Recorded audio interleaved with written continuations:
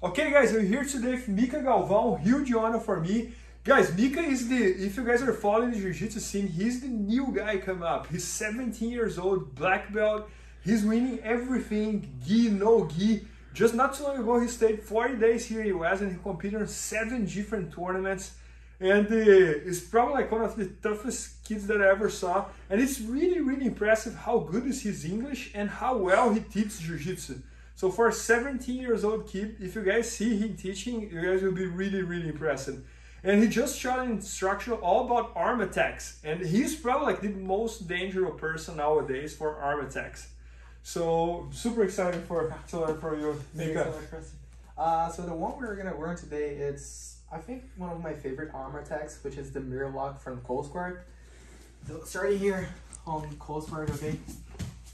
I think many people know that to do an arm attack from a close guard on no-gi, it's kind of hard because it's kind of like slippery and like the guy's always trying to escape. So I think Mir Lock's one of the best ones because you don't actually need a real like lock on the arm. You just like you're just like twisting his elbow there, and it makes very easy for you to submit a person. Okay, so right here, I just want to post his hand on the floor, the first thing, which I'm just going to slide inside and then post his hand on the floor.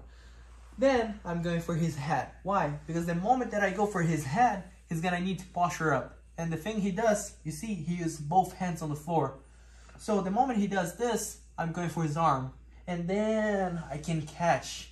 From here, one thing that I see some people do, they try to lock the arm as tight as possible. But the thing is, when you're on no-gi, like with a short sleeve or when you're wet, like kind of sweat, the arm slides very easily to the outside. If he tries to remove the arm, it slides very easily.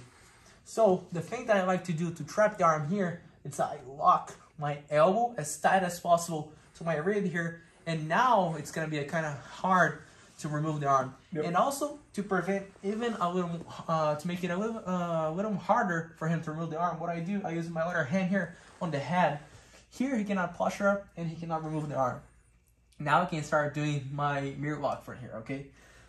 For the Mir Lock, I need to create some space and I need to create some angle. That's, I think, some of the important details that I show on my instructional about arm attacks. If I don't have the leverage, if I don't have the space, the angle to do it, I'm not gonna be able to do the arm attack. So first thing I do, you see my leg here, I'm going to post it on the hip, and then I'm gonna do a hip escape here to create a little space. And then now I can start working on the arm. Of course, I can do the regular arm bar here. I can just stretch myself and pop the arm from here, or I can just pass my leg here over and press against his elbow doing the arm attack. But I normally like to do the Mir Lock because the Mir Lock, the guy think he's going to escape. What I do now, I just release a little bit of pressure. As soon as I release the pressure, he's going to remove the arm. Here he shows a situation that he's trying to twist the arm to the other side, which it leads to the omoplata. I show it to you. But the moment he's trying to remove here, like this, I'm going to do the Mir Lock. I need to use this moment here to get a Mir Lock because then from here I can twist his elbow to the inside. Look what I'm going to do. I'm going to stick my arm to the inside, twisting the elbow here a little more. Oh man, that's incredible. And then here I'm going to create a lock. Why I'm going to create a lock? The moment I use my other hand here to help me, I have a lock and the submission here. For him to remove the arm, what he needs to do, he needs to stretch the arm and then remove it. Look, só pode tirar o braço. Não, só pode tirar o braço mesmo. He stretched the arm and then he pull it out. That's how you do it. But if he cannot stretch the arm from here, from the Mir Lock, if he can't stretch, how he's gonna remove the arm? His hand here is trapped under my armpit, putting the pressure. So for here, it's really hard for him to remove the arm. Now, to help me submit my opponent, what I'm gonna do, you see my bottom leg here that's on his rib.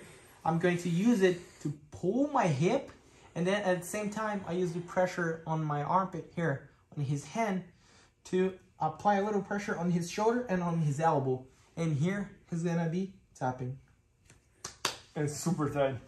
Super, super tight. And I love it how you have the whole sequence here. So even if I pull my arm like this, then it goes to the omoplata, right? Because like I was falling for here, right? So as I said before, if you twist the arm here, I'm gonna do the omoplata, which I bring the leg, then I go for the omoplata. If you twist the arm to the other side and start removing, then I'm going to do the Mir Lock, which is the one I just twist the elbow to the inside, and from here I can go for the submission. And there's also a few more positions, but you guys gotta get to the instructional to see it, which is like when the guy starts escaping a little more, and then I go with the leg attacks and the stuff using more like the upper body here. But the simple thing here is that you gotta get the exactly moment that his elbow is passing on top of my forearm here. If I lose this time, I'm gonna lose the arm. So you gotta be aware. The moment his elbow touch the forearm, you're going inside here. Boom.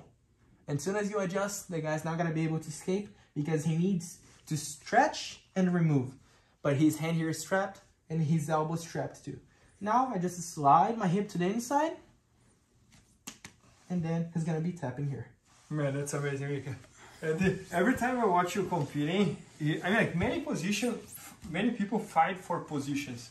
You always fight for the submission. Like you are always looking for the submission. Yeah. and I can see this whole sequence here. Like in one move, you show like 3 different ways to get a submission. Like going to the omoplata, going to the Mir Lock, going to the regular armbar. Yeah.